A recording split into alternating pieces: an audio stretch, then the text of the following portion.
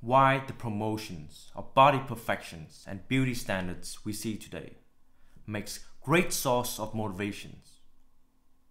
More often than not, it is the cause of the extensive discouragement and hence failures amongst people within the world of fitness. Most people will never achieve their dream body. That's a fact. Not because they can't put in the work, nor that they are incapable, but because their idea of a perfect body is so often skewed towards unrealistic expectations that can never be achievable by most. What they see, what they want, and what they're enticed to are unknowingly to them the products of what is extrapolated and advertised within the fitness industry. The image of what is seemingly impossible is now perceived as practically possible everywhere. The notion of what is simply a fantasy is now pushed as an achievable reality for everyone. Those who have taken for granted of these idealistic perception as part of their own world are often emotionally and mentally clouded of what actually exists out there and what may lies ahead of them within their fitness journey. Most only get to see the finishing line, not the track, nor the obstacles. Most don't understand what fitness really even is, not to mention realizing the influence of the genetic factors, the upbringing, the level of experience in determining their ability to achieve. Most don't even know what they are doing or what they are getting into, and the susceptibility to demotivations and to quitting amongst people are precisely because of these very reasons. Worse, they adopt and follows guidances that deceitfully leads them to nowhere, or to a place that is even darker than where they were before. Much of these failures within the fitness world can be contributed to the selling of false hopes and promises. What people today are exposed to is essentially the end products of a transformation, a lifelong journey that is hidden away under the displays of success, often sold along with a 6-week programs and some sort of fat loss products or diet.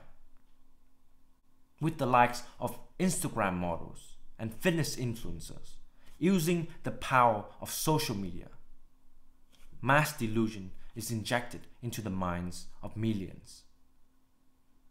Every day, thousands of half-told stories are published on the internet, advocating for the ideal body image to every man and woman, with the possibilities of obtaining them, no matter the conditions or their circumstances. This is the reality of the fitness world today, an industry filled with deceptions and illusions that are only setting up failures for the majority. But yet, to solely blame the way these businesses operate is again no different than deceiving individuals with half a truth. The matter of fact is, people are often sold and told what they want to hear and not what they need to hear, for they don't want to hear what needed to be heard anyway. Face it, as human beings, we like things that confirm our biases and our beliefs. Naturally, we prefer to live with the comfortable and avoid the uncomfortable. Innately, we follow the law of least effort, meaning we appeal more to promises that give quick success rather than solutions that tell us the whole truth, precisely because the truth is often uncomfortable, unmotivating, and undesired. Hence why people are so absorbed with shortcuts and quick fixes towards the attainment of their dreams. The magical pill that solves it all. The best existing program out there. The most effective products available. All to help them achieve what they want and whenever they want it. To only realize that none of that ever exists, nor even matters, as soon as they step a foot onto the treadmill or into the gym. most will very quickly find out that no amount of promises, no motivations, no delusion can bring the result that they want, because what they desire is unrealistic, and that most do not have the patience and the discipline required to push themselves every single day. This is the harsh reality for many people stepping into the world of fitness. And either you can ignore it and let yourself fail miserably when it catches up to you, or you can start to accept it and be realistic with yourself and decide if you really want to do this or not. No one can promise you anything in fitness except yourself. And you can still desire to live up to your dream as much as you want. But understand that there's no free lunch, nor such a thing as a magical pill that fixes it all. To look like an athlete, you have to live like an athlete. To look like a bodybuilder, you have to live like a bodybuilder.